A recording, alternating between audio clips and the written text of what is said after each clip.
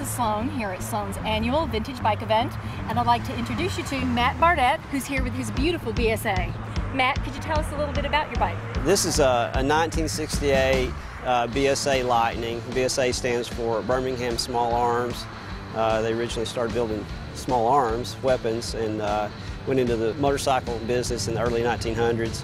But this is a 68 LIghtning. What separates it from its twin brother, the Thunderbolt, is it has two amyl carburetors, which gives it a little more power than the Thunderbolt. But this bike is interesting from the standpoint that it came with most of its parts, okay. And it ran, but it was kind of an ugly version of the bike. But we've been working with it, and we now have it, the things that it needed to really make it a nice bike, and we've got a little bit to go, but I'm very proud of it, and I doubt that I will sell this bike. It's probably going to stay in my stable. So. I can understand that. I just want to thank you for coming today, Matt. Really have enjoyed learning about all your work and look forward to more of it. Good to meet you.